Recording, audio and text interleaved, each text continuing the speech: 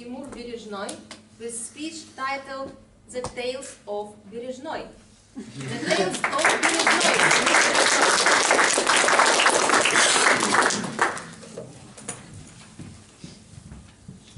Last Sunday at Svarobashka I was again asked my favorite question.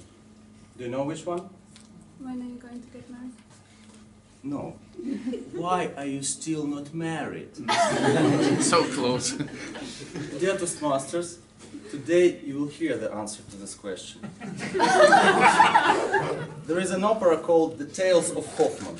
Hoffman was a famous fairy tale writer, and the opera tells us about the three big loves of his life, but neither of the three was successful.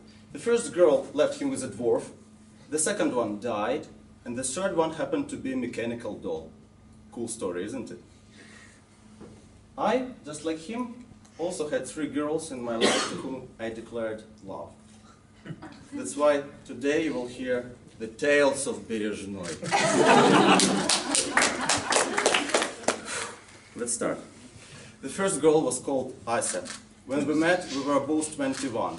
I was a poor teacher of English, and she was a very good pianist. She played for top singers and worked at the National Opera.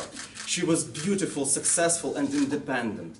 And from the first sight, she even seemed to like me. But then, I got into a deep friend zone.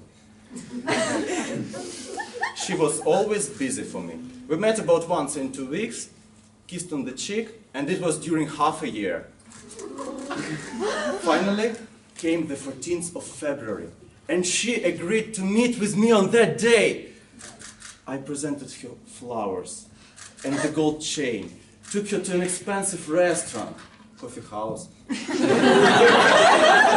Yes, for me at the time it was expensive. I wanted to create a fantastic atmosphere, took her home by taxi, and when we said goodbye, for the first time I kissed her. It was heavenly. It was fantastic. It seemed to me our souls were communicating and time stopped. But in fact all that lasted just 1 second. Then she ran away. Ran away! 2 weeks later I met her at the opera house and she didn't even want to talk to me. Finally I understood that Asa didn't love me. 4 years later, actually after Asa, I didn't think I would love anyone, but I met a girl, another one, who came to my voice training. She was called Inna, and that I at once noticed that she was special. All the first date, she asked me provocative questions about myself, and it was cool. She was in fact a very deep person and very mature, more mature than me. She liked yoga and philosophy, but at the same time she was charming and funny and intriguing. Liked to keep the intrigue until the last moment. Will she go to the date with me or no? Made me worry and made me fall in love with her. With her Gioconda smile, her soft voice, her deep eyes. But she smoked. It was terrible for me. I worried about her health. I tried to make her quit smoking. But she didn't quit smoking. She quit me.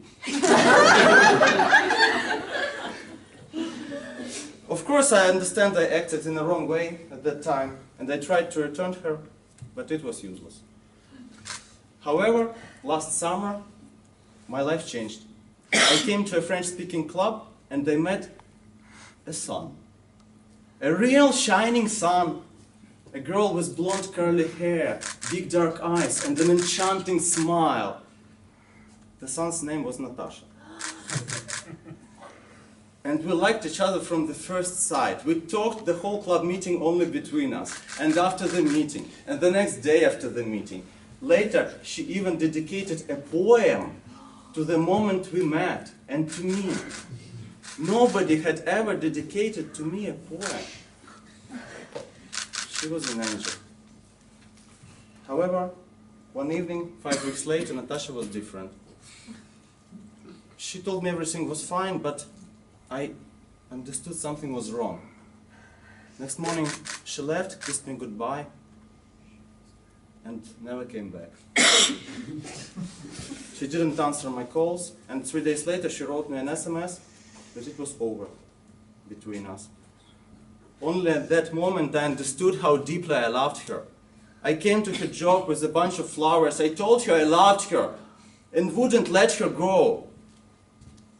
But she said she was already dating another guy.